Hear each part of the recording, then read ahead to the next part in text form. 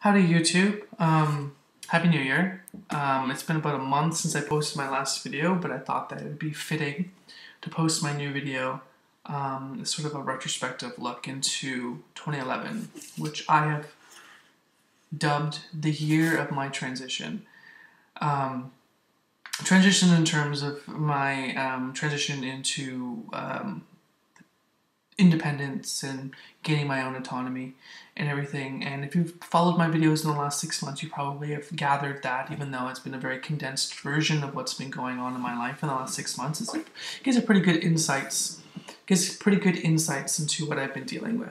But as I look back into it, I really started realizing that it wasn't just a transition in terms of what's happened in the last 6 months, i.e. my breakup and everything. Actually, 2011 started with a transition. 2011 started with my ex and I giving our notice at our old apartment downtown, the apartment that we lived at for about 2 years.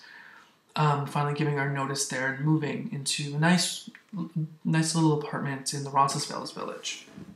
So it started with a transition. But what's so different about that start of the year as opposed to the end of the year was 2011 had actually started off very optimistically, and I was sort of happy. I was actually very happy. Even if the happiness was a facade, I still to this day feel like I was really happy, and my ex was happy, and we were happy in a relationship, and things were going along really well. I was doing really well in school, which pretty much was my final year of university, and I had a job that I was enjoying, and just, overall my life was really well. I was going really well, and I really thought that the move into our new apartment was the perfect symbol of our transition, or my transition. Of course, things change, as they always do, and they changed rather quickly. I started to feel pretty unhappy in my life, probably around the end of February. I started to feel pretty darn unhappy with the way things were going. My ex was completely emotionally unavailable, didn't communicate well with me, and I did everything I could to try to get that out of him, and it just wasn't working, and I had become really unhappy. And of course, I'm constantly inside my own head, so it really wasn't working well for me, and of course was the reason why we're no longer together, why I'm here and he's there. That's actually the only reason why that happened, which isn't a fun thing to think about, but I digress. So 2011 was definitely the year of my transition into autonomy, into independence. The first time in my entire life that I've been on my own. I mean, I have a roommate, but you know what I mean. Like, I moved out of my parents' house and started living with my ex a couple of years ago. I mean, that's just how it happened. I never, went to move on to my own. This is the first time I've been doing it, and I'm really happy with that, actually. This transition, you know what I mean. It's funny, I guess, or ironic. I don't know how you want to look at it, but it started off like I said, 2011 was the year of the transition. It started off really optimistically and happily, and all that, and then of course turned really sour and very stress-inducing and very anxiety. I became a neurotic, anxious mess from July until just a few weeks ago, even maybe a month ago, I'd say.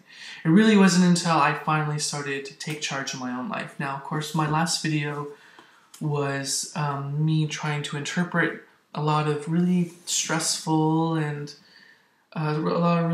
dreams I had been having, and I had finally come to the conclusion that those dreams were unconscious manifestations of what I've been dealing with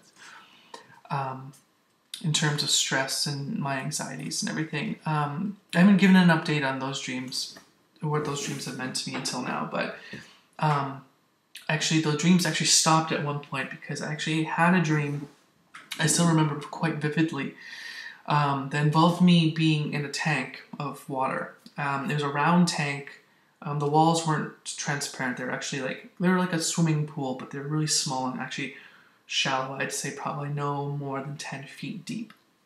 And I'm stuck at the bottom of this tank, and I realized I really need to break the surface, which really wasn't that high up. I need to break the surface in order to live. I needed to get up there. But every time I would get up there, I would stop myself because I was really afraid. And what was I afraid of? I was actually afraid that there were sharks up there, even though I was in the water and that was the air. That's how my mind worked at the time. I was really afraid of the sharks that I thought were up there, so I kept myself at the bottom of the pool. Now, I could breathe, but, I mean, dreams don't have to make a whole lot of sense, right? But I knew I needed to break the surface in order to live. That was actually at the point when actually 2 sharks finally had dropped into the tank of water. Now, the one shark I paid absolutely no attention to. I don't have any recollection of the one, but the one shark, as soon as he dropped into the water, as soon as I saw him, I only focused on him. He swam, and he came up at me. He wasn't a big shark, but, I mean, shark doesn't need to be big to be scary if he's, like, right at your face. And without thinking, I punched it. I punched it right in the face. And the shark reeled, and it spun out, and went down and swam up to the point where it came from, and then it went underneath. It tried to get underneath me, and I was pushed up against the wall. And as he was coming up with his teeth, like just, he's showing his teeth and showing his aggression and showing his rage and barreling for me, I bopped it in the face once more. And that's actually probably around the time that I woke up. Now, when I had woken up from that dream, I was a wreck. I was sweating, and, it's very cliche, but, I was shaking and sweating, and I was sort of cold, and I was like, what the hell? Like, why was I being attacked by sharks? And I wasn't really thinking rationally. I mean, you don't have to be a psychology major to unpack that dream. That dream is sort of, it makes sense. Obviously that shark was a visual representation of my anxieties and my fears, and me not being able to break the surface because of these sharks meant, that I needed to take charge of my life in order to move on. That's what it meant. And by me finally just unconsciously taking charge, I needed to give that shark 2 very, very hard whacks to the face.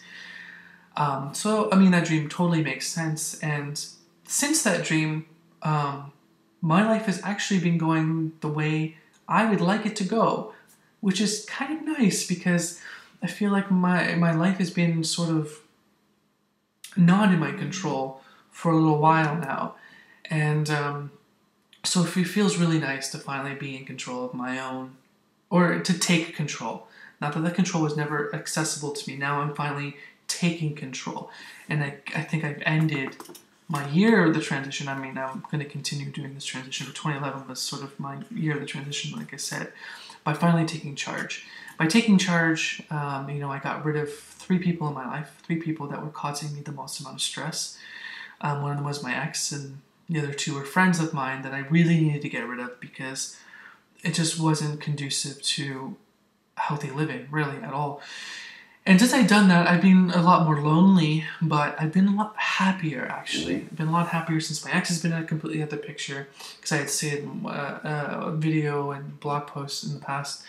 When my ex and I broke up, we decided to continue being friends, which worked for a little while, and then it didn't work, and then it really didn't work.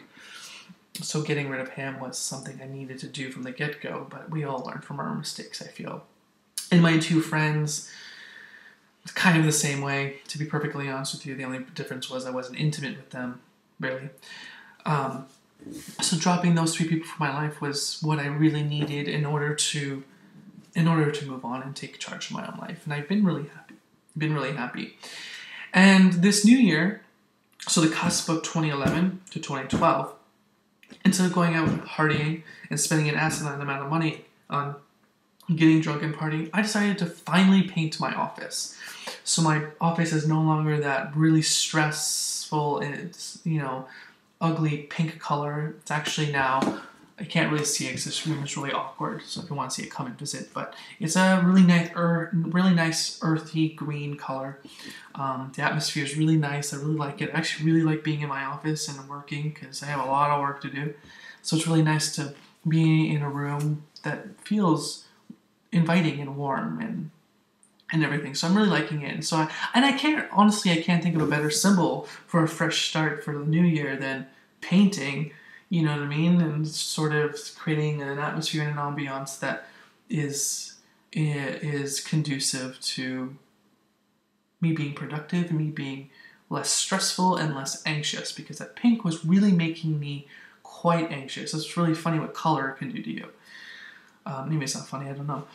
So I'm really looking forward to tracking the trajectory of 2012 and keeping people informed, because people seem to be interested. Every video that I post, I get actually emails from people that have questions or comments or concerns, etc., etc. So I want to kind of keep that going. So yeah, I'm always available by email or through my YouTube channel, my Facebook page, or my blog. I'm always available for comments and questions and etc. And I really hope everyone had a really great new year.